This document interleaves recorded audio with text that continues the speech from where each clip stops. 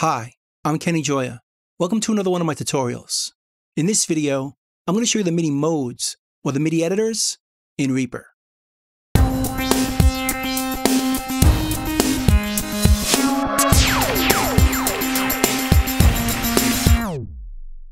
have a project right here where I've already recorded some MIDI. And the MIDI is recorded into each one of these items. But if I want to edit it, I'm going to want to do that in the MIDI editor. And the easiest way to get there is to double click one of these items. So I'm going to go to the piano and double click it. And that opens up the MIDI editor. Now by default, it opens up to the mode piano roll, which is named because you have a keyboard right over here on the left, which lines up with all the notes on the right. So when this note is played, it creates a rectangle right over here, lining up with it. Now there are a few things that are in common for all the modes, or most of them. And that's the stuff down here. The transport, the grid lines, or the size of the grid. We could set it from whole notes to eighth notes, or quarter notes. They could be straight, triplet, dotted, or swing. We could adjust the size of the notes we create if we double click right over here. So if I double click, it creates a note that's the size of our grid. But we could change it to be a quarter note, double click. It creates a quarter note right in that line. And that could be straight, triplet, or dotted. Then over here, we have key snap. If we choose this, we can create snapping that's only going to snap in the key we choose. So if I choose C major, and I drag this note, it snaps to C major.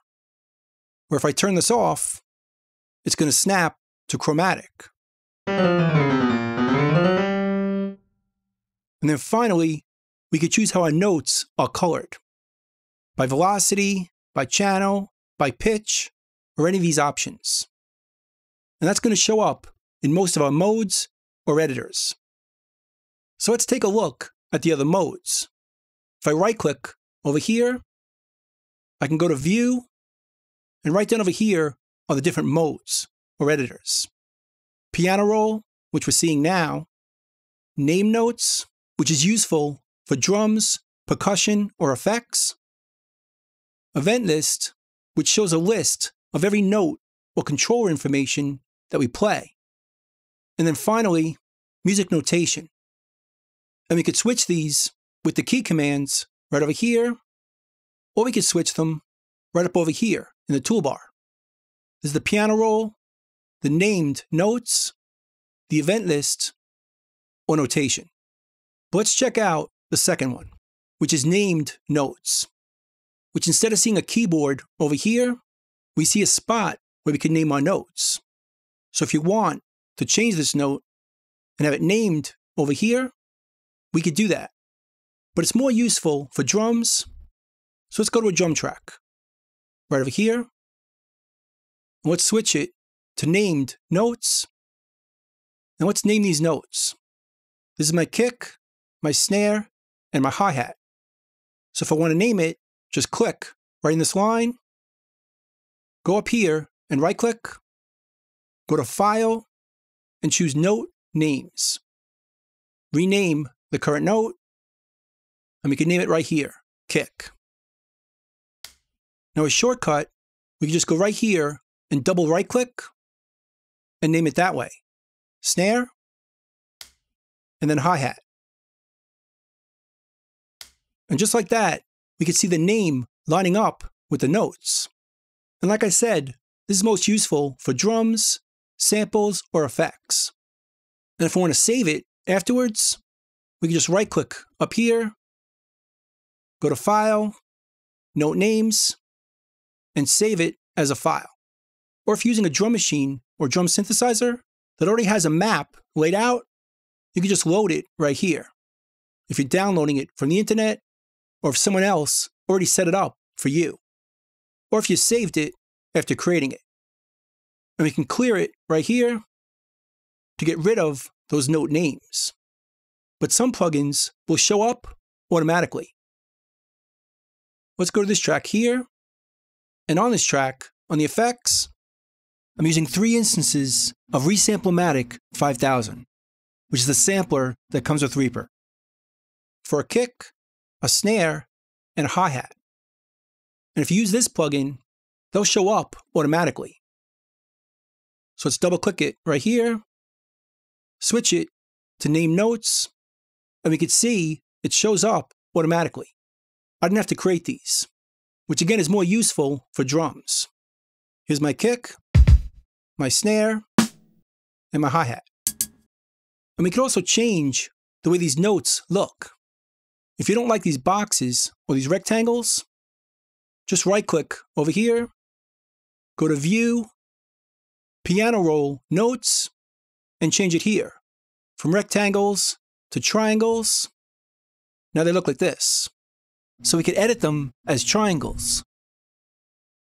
Or we could switch them to diamonds, View, Piano Roll Notes, Diamonds. And now we get diamonds instead. But we could still adjust the velocity right from here.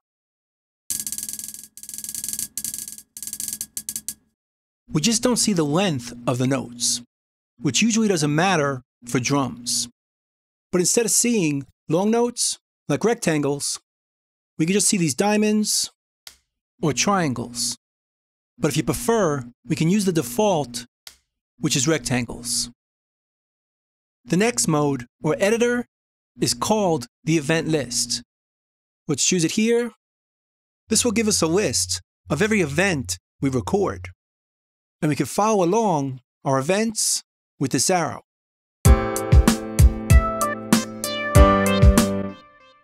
So you can see where you are. I kind of prefer this mode when I'm looking to troubleshoot. Like for example, I recorded this synth, and I'm pretty sure it recorded with channel pressure, which I don't need.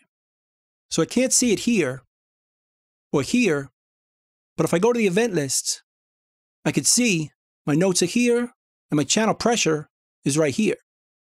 So if I want to delete it, I could just select them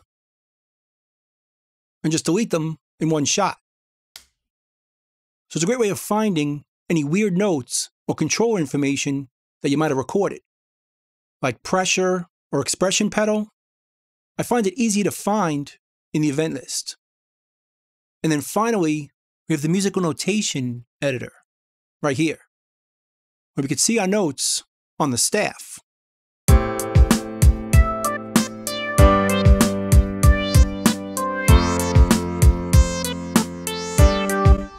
And we can add them.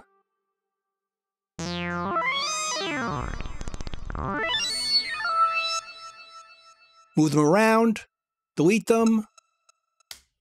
Any editing we do in the other modes can be done here as well, which is really useful if you know how to read and write music notation. You can just add a note by double-clicking and move it around to whatever note you need.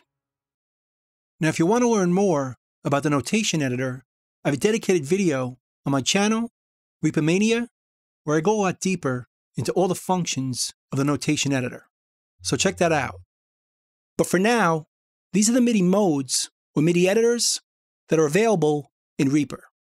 We have the piano roll, where we can see our notes next to our piano, the named list, which is very useful for drums or percussion, the event list for seeing all our notes or controller information in a list, and then finally, our musical notation, which is very useful if you can read or write music. So that's pretty much it. That's the MIDI modes or MIDI editors in Reaper. I hope you learned something. I hope you can use it, and I'll see you next time. Thanks.